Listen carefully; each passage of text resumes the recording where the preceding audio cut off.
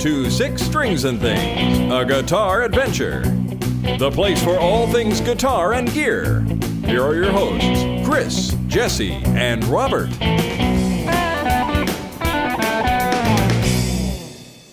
Welcome to Six Strings and Things, a guitar adventure, your fortnightly webcast for all things guitar and gear. I'm Chris. With me tonight is Jesse. Hello. And before we get the show started, I've just got one quick comment to make for our viewers, because if I wait till the end, I will forget about this. I know, because I'll be distracted by our guitar conversation. But if you haven't already done so, please leave us a review on iTunes and post comments on YouTube and subscribe.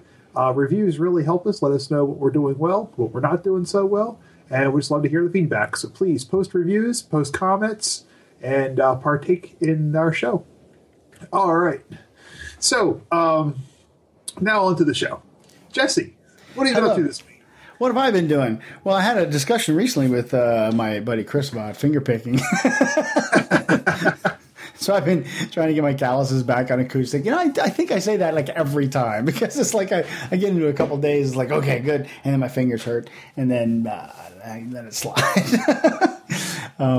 But yeah, fingerpicking is pretty cool. What's the name of the song that you showed me? Going Home. I have to practice. Taylor. I have not worked on that, but I want to work on that, because that's pretty cool. It's different kind of picking than I'm used to. I'm used to like kind of the folk sort of, John Denver, Jim Croce, those kind of folky finger picking stuff. But the blues thing is cool. Yeah. So. It's not necessarily a pattern either. It's no, it's sort of, I don't know, made up as you go along. Not really. I mean, it's kind of pattern-esque, but it varies as it goes. Yeah.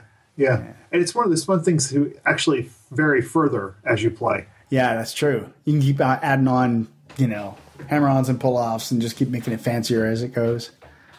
Yeah, I was listening to the song earlier today, and the solo that she does impresses me, too, on the studio-recorded version. You can go on YouTube and find a couple of live versions that people are from concerts, and some of those don't have solos, but the studio-recorded version has a solo, and she's finger-picking the solo, and it's really impressive. She's getting that sound, that speed from the finger-picking, which is so far out of my reach at this point that it's not it's not even funny. So, yeah, the more I listen to that song, the more I like it, and the more fun that I'm having with finger-picking. Yeah. It's true. I mean, the solos that you get a totally different sound, kind of more of a snap sort of.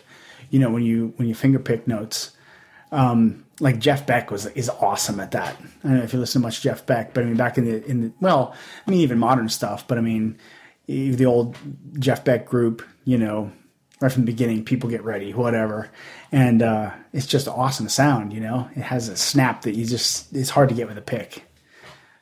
So cool. Yeah, absolutely, and I find I don't have very long fingernails, so I'm using a lot more meat on my fingers, and definitely get different sounds with that. And I'm not going to grow my fingernails out just to try to get the fingernail sound. I can't. I have terrible fingernails. That's cursed. Yeah, I chew on mine if they get too long. Bad habits. There's that. Yeah. So, all right. Well, I've had an interesting guitar week. Yes, you have. Yes. Usually when I say an interesting guitar week, it means I bought something. Some things, actually. So I was interested in checking out the Guitar Center out in Scranton, PA, because they have a sale, these $99 guitar sales. And they had this one that was an Epiphone Special 1 P90. And for $100, I figured I've always wanted a guitar with P90s in it. This is pretty low-hanging fruit. And all the reviews online said it was a decent guitar, so on and so forth. So I figured I'm going to drive out there and pick up a guitar. And that's what I did. So I will pick it up and I'll show it to the camera. And for those of you that are watching on YouTube, you can see it. For those of you that are listening on audio, check out the YouTube channel. Yeah, check out the YouTube channel and you can see pictures, or just do a Google for Epiphone Special 1 P90. So we'll be right back. So I'm narrating for the audio-only listeners. He's picking up a Epiphone Special 1 P90. It's red. It has a nice satin finish to it. He's passing it in front of the camera. So I played this puppy, and it's actually really nice. It's got 2 P90 pickups in it and a kind of a wraparound bridge. It's not really a tune-o-matic. It's sort of an all-in-one thing. But it works pretty well. It's a bolt-on neck, which is kind of it's shaped like a Les Paul, but it's not an arch top. It's like a flat top, and it has a bolt-on neck, so it is Les Paul-ish. But the P90 pickups sound very P90. I mean, they sound nice and ballsy. Oh yeah, and I was impressed with the playability of the thing too. I mean, there's like the fret edges are like just slightly prickly, but not bad. You know, I mean, it's kind of typical. And the crowning and the fretwork is good. I was pretty impressed. I was impressed with how well it plays. Yeah, I mean, for it being a $99 guitar, yeah, I think normally it sells for $130. Yeah, you know, but it's just. How the heck do you build a guitar like that for $100? I don't know. Like, it's a good question. And I went going to buy what I thought would be a beater and wouldn't care about it. And I actually liked the guitar a lot more than I thought I would. I didn't think I was going to hate the guitar by any measure. I just figured it was going to be a $99 guitar for which I could test out P90s. We could drag it along behind the car and relic it and But yeah, it's nice. I got my amp plugged in so I could play a couple notes. Sweet. So hear the different sounds. I highly recommend that. So he's picking up the guitar again and plugging it in. Doing terrible podcasting by leaving the camera and all that. But then again, we're not professionals. You know what? And to show you how level of unprofessional we are, I didn't even do a sound check for this. So let's see if you can hear it. There you go. You can hear it? Yeah. Okay, excellent. So I'll start with bridge pickup.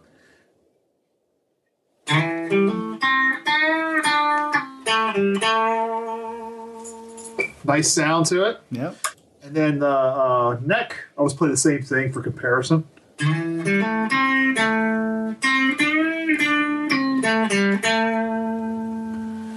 then mid position.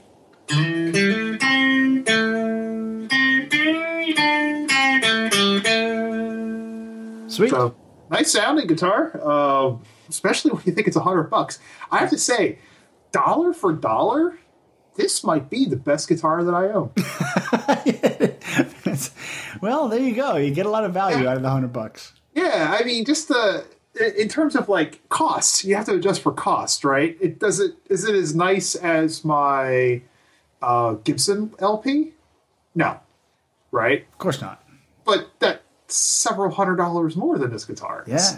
Yeah. But if you just factor in the cost, dollar for dollar, I'm a huge fan of these things. Go get one, even after they go up to $130. Oh, really? That's true. Yeah, just go buy one. And if you don't like it, you have a modding platform. That's true. Right? I mean, it's a bolt to a neck. Take the neck off, go to Warmouth, buy another neck or whatever, all right? And put in whatever. These are big soap bar P90 pickups in it. I think the wood's mahogany, if I remember correctly. I can check the website real quick. Mahogany body. It makes a lot of sense. Yeah. They're calling it a rosewood fretboard. This isn't...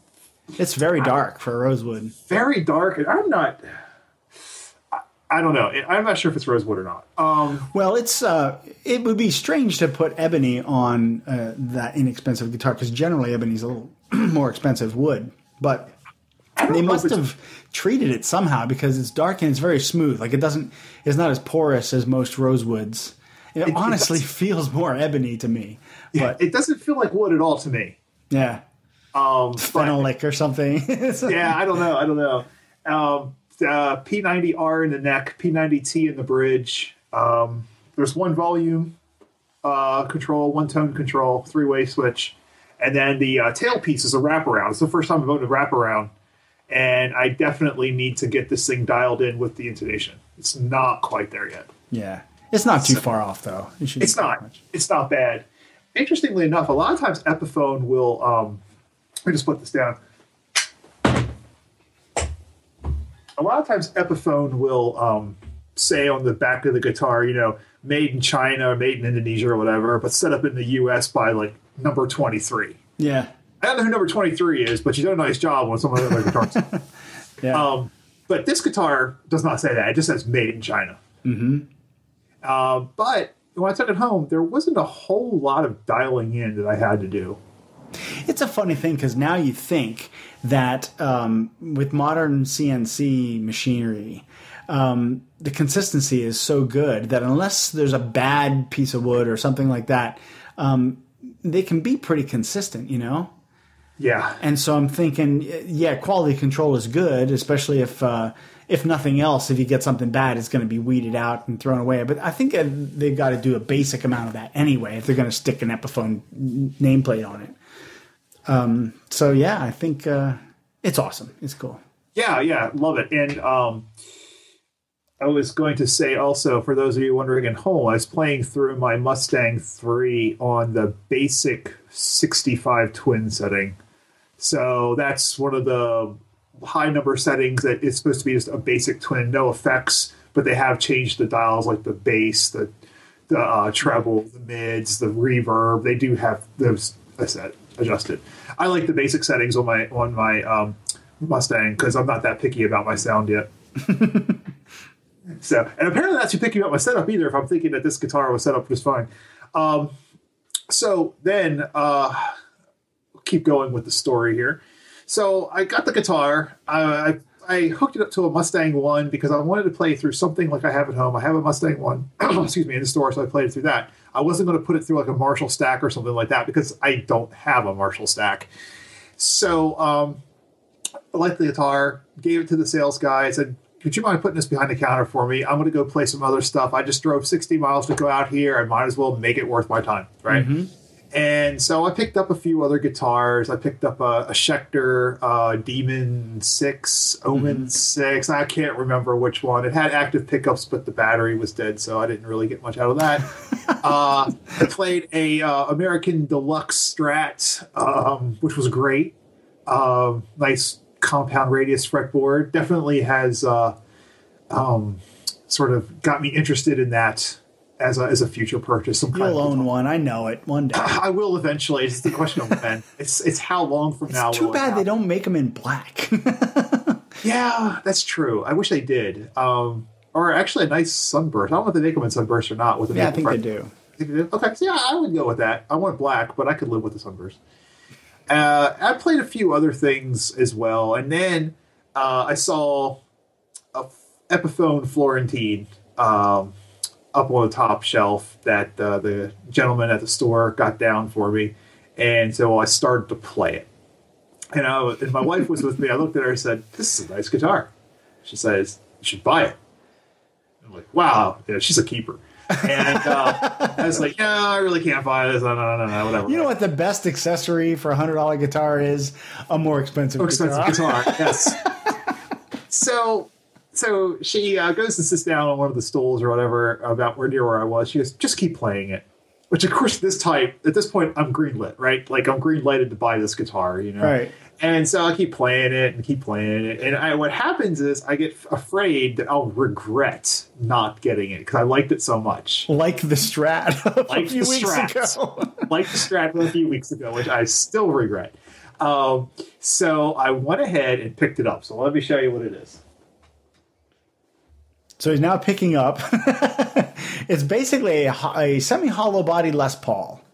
Look at that. It's got like the honeyburst, sunburst finish on it with the flame maple top. Very nice.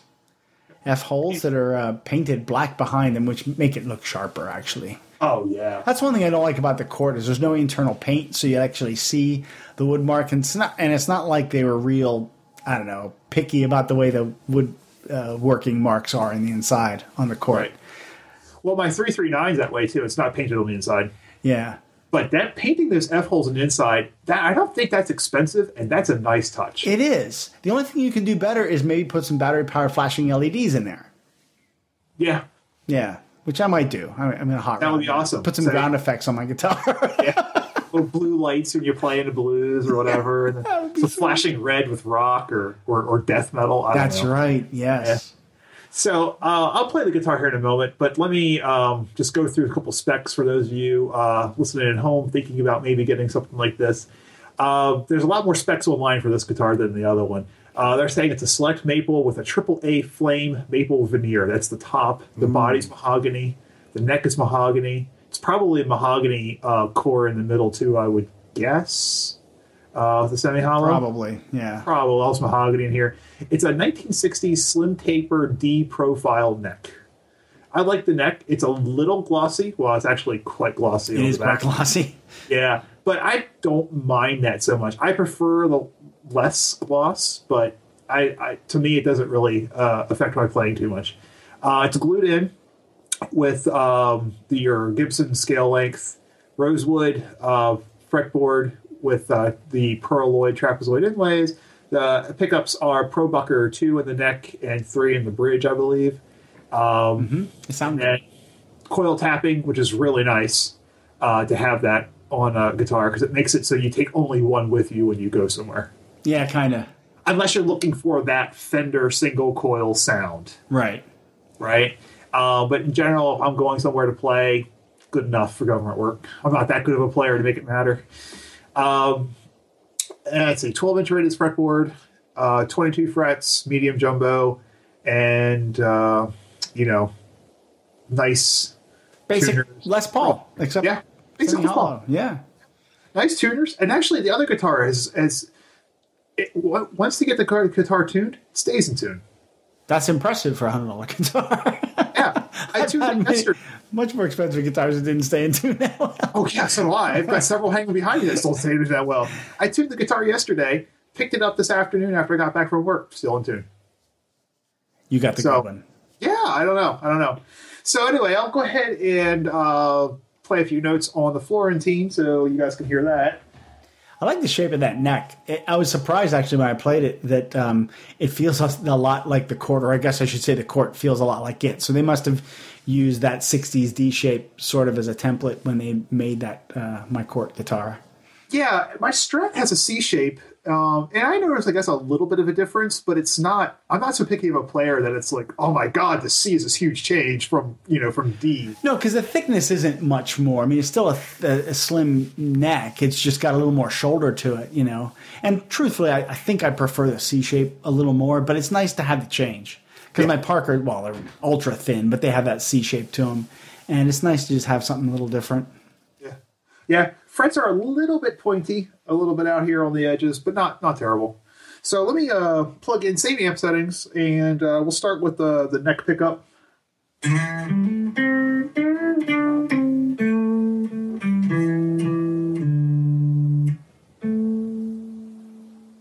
So pretty good sound, treble, jazzy.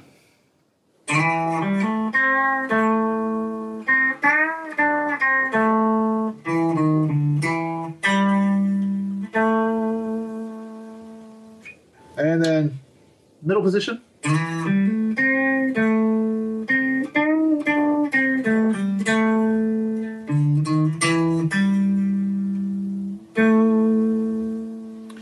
then, of course, we can do phone coil tapping. So this would be the neck coil tap.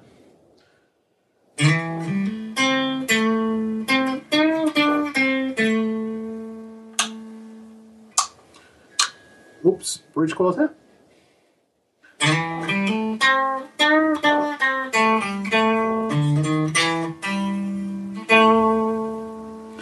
And then, just for the heck of it, middle position, bridge single, neck double. I don't know what it's going to sound like. I haven't tried this before.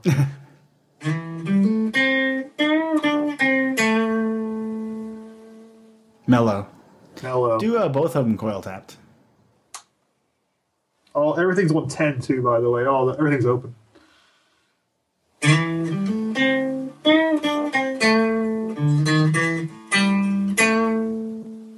I like that position, but with split buckers, it's just not as strong. No. That's why one of my favorite tweaks is a series connection with either single coils or split buckers. There's a Jimmy Page wiring is known as, and one of the things that it does is you can tap it's actually splitting, but you get one coil of each of the humbuckers, but then connect them in series, so it's a more powerful sound. Basically makes kind of a humbucker, but they're farther apart, so they sense the string more, I don't want to say more stratty, but in a different way. And that's a really neat sound that I like. And when I get my baby back, that's what I'm doing. I'm thinking, maybe a future show in a not too distant future should be all about pickup wiring. Oh my gosh, yeah. That might be a 2-hour show. Yeah. There's a lot. I have my old baby, before I got into the hollow body and the Parkers, was a carven neck on an Ibanez radius body with humbucker single humbucker. And it had, I think, 19 different sounds, because I had the 5-way position and then a 6-position rotary switch, because I could fit it where another knob was, and I think there was another push-pull split. So there's all kinds of variants between, like, I could do like the neck and just the bridge, single coil, parallel or series. There's an out-of-phase position. There's all kinds of stuff. Wow. But then I played the Parker, and it's just so much lighter and everything. It's like, I never play the old one again. Right. I keep intending to like do all that switching stuff with one of my newer guitars, but I just haven't gotten around to it. And they're skinny guitars, so there's not that much wiring room. And some of these switches are like deep; they take some space. Yeah. Absolutely. I would be interested in opening up the special with P90s to see what the wiring looks like in there. Pretty simple. I'm sure it's pretty simple, but that's out of curiosity to see what $100 wiring looks like.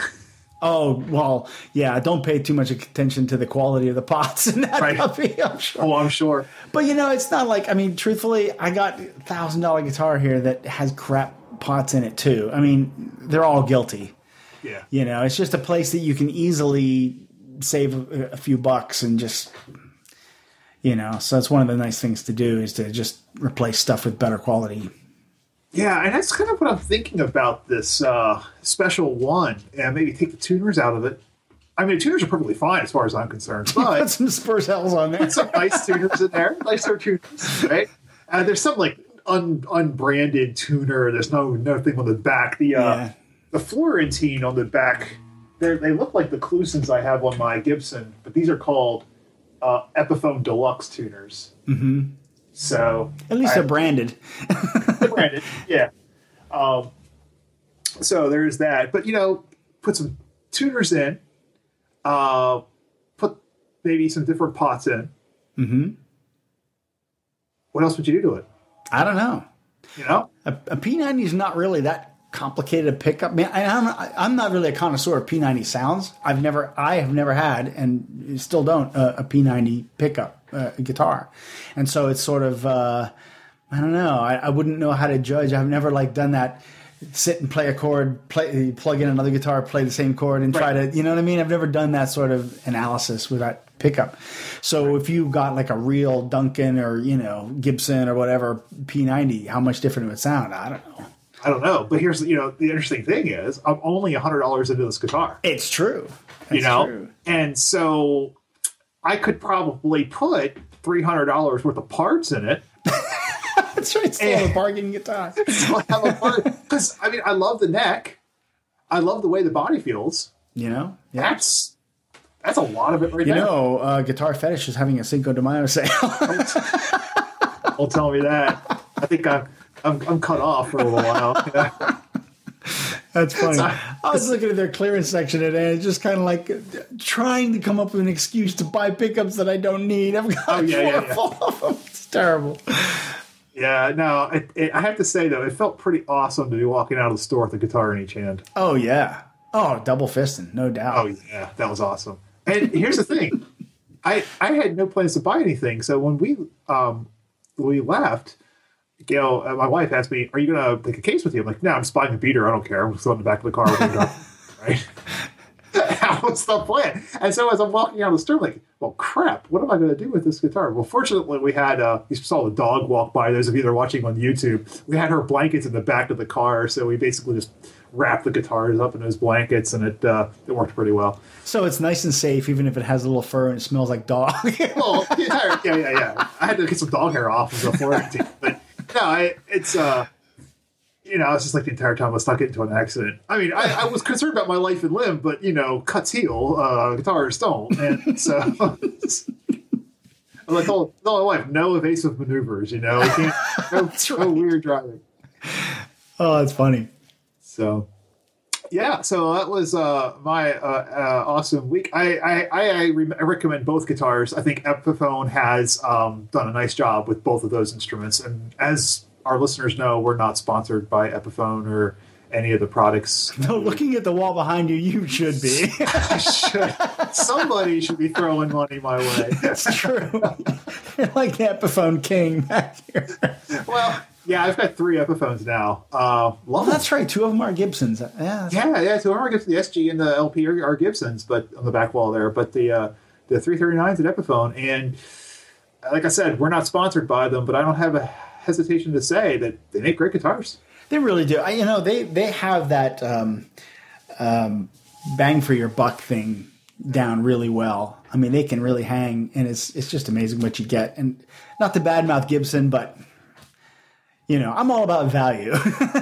Not value of I'm making an investment and it's going to still be worth $5,000. But I mean, if I spend $500, I can still get a really good playable guitar that's as good as something worth much more. It just doesn't have quite all the finery and Yeah, well, they had the Gibson version, the ES Les Paul. Yeah. Right?